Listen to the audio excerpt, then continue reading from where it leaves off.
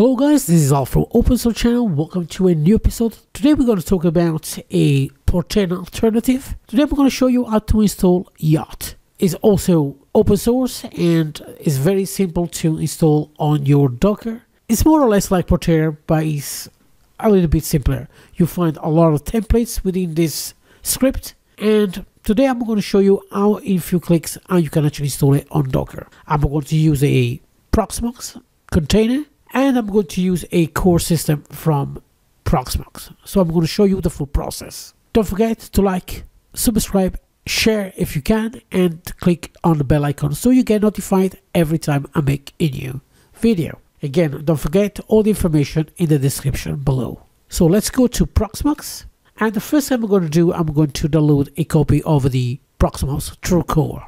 Right, so the first thing I'm going to do, I'm going to go to local on my VPS. I am in containers. I'm going to go to templates, and I'm going to search for core. We go to Turnkey Core, and I'm going to download it. Right, so that's been downloaded. I'm going to press X, back to the VPS. I'm going to create a container. I'm going to create the host name. In this case, I'm going to call it Yacht. I'm going to change that one out because I made a mistake on the actual spelling. I'm going to add the password. Go to next, change to the Turnkey Core as I said below. I'm going to add a storage. I'm going to say 25. CPU, I'm going to give a couple cores. Memory, I'm going to give about 2 gig. Next, the network, I'm going to choose DHCP just for this installation. I'm going to leave the DNS as it is there. I'm going to use the host settings. So next, I'm going to not start it now, and I'm going to press finish. Right, so the task has been completed. Let's go to the next one. I'm going to press X. Now I'm going to Yacht here, and I'm going to go to option. I'm going to features. I'm going to edit, and I'm going to make sure it's keyctl. And if not, nesting is already been clicked in, make sure it's also selected. I'm going to press OK, and when ready, I'm going to start the container. Right, let's go to the console, and as you can see, we are already there. I'm going to log in, and I'm going to add my password. Now I'm going to leave this one. I'm going to skip it, and I'm also going to skip that, and then I'm going to press install. So I'm going to the advanced menu. I'm going to leave it everything as it is. Go back to select quit, and we got the first part done. Right, so now the first thing I'm going to do, I'm going to run an update, and as you can see here, we can actually run an upgrade. I'm going to press yes, and I'm waiting until that's finished. Right, so the update has been completed. Now let's go and start to install Docker. There are so many different ways you can do this, and again, all the information in the description below. I also got a guest done already, and you can actually install Docker via script or the actual conventional way. You can find all the information on the Docker page. Again, don't forget we are already logged in as a root, so we can do this by using set up the repository and all stuff. Again, this is a new installation, so we don't have to uninstall an older version. So this is what I'm going to use. Again, you're welcome to use the script if you wanted to. I'm going to link that as well, but I'm going to use the conventional installation of Docker. So the first thing I already done is update. Again, let's do this here so you can actually see it. And I'm going to install the repository and all the information that I need to get started with installation of Docker.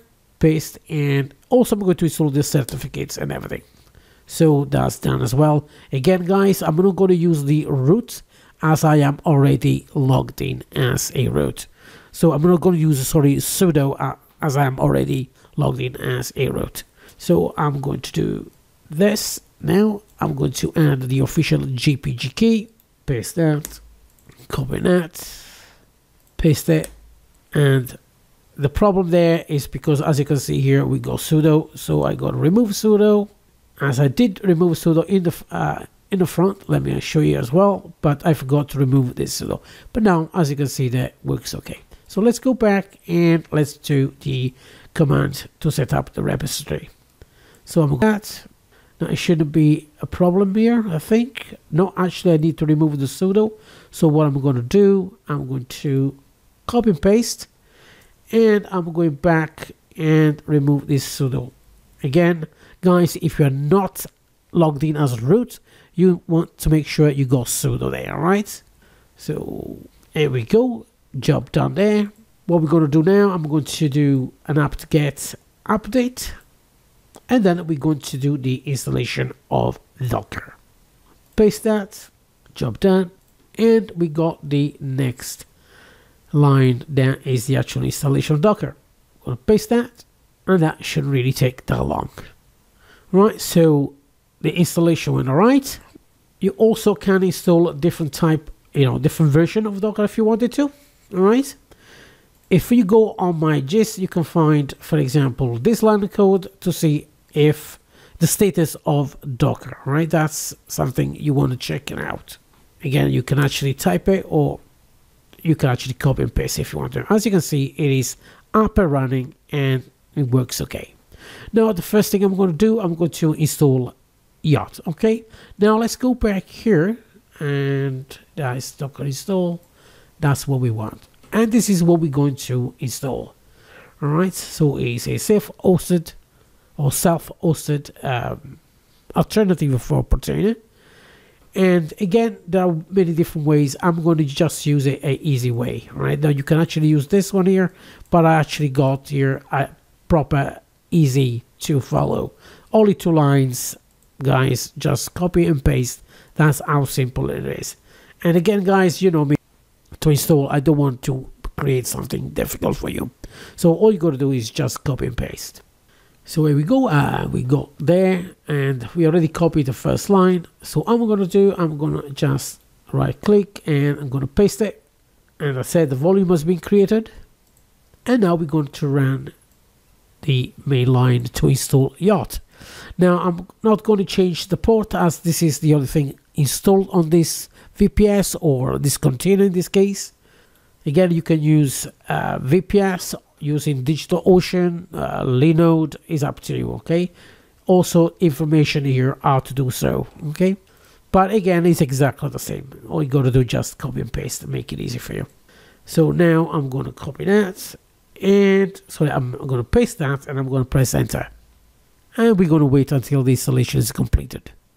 Alright, so it looks like that everything is up and running. I'm going to type docker space ps, and as you can see, Yacht is installed. Now you might find that it will take a little bit more time to initialize, so don't get, don't go that fast just in case it's still not working. Now the first thing I'm going to do is IP addr, and I'm going to get the IP, in this case is 187 with a port 8000. And as you can see here, we are already on the actual main page and greeted with the login page. Now to log in, alright, so for the login, let's go back to here, I think. Here we go. We got the email that you need to use, and the password needs to be changed as soon as you get inside. Alright guys, so I'm going to paste that. I'm going to say not now, and don't forget to change the password here, okay? So that's important that you change the password. So that's done. I'm going to change the user information, and the password has been changed. So I'm going to click on it. Alright, so now we got Yacht installed. Again, very simple to use. Of course, this is the actual container of Yacht. We got the templates.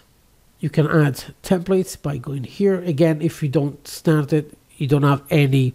Again, as Portainer, you got a URL that you can add. You can add the actual default URL here. Let's call it templates. That will get you started. You can create more if you need to. If I'm going to click on that, then you will see some default application where you can actually use and start to deploy. Alright, so that's very simple and straightforward. You got some, you know, the usual ones, you know, you can get with Portainer as well. So this is again, guys, another GUI for Docker to manage your containers. Very simple to use. Again, you can do projects, you can create projects, you can create templates yourself, you can upload the actual templates yourself. Again, you can have images, volumes, and here you can manage networks. And also, like Portainer, you can create new networks if you wanted to.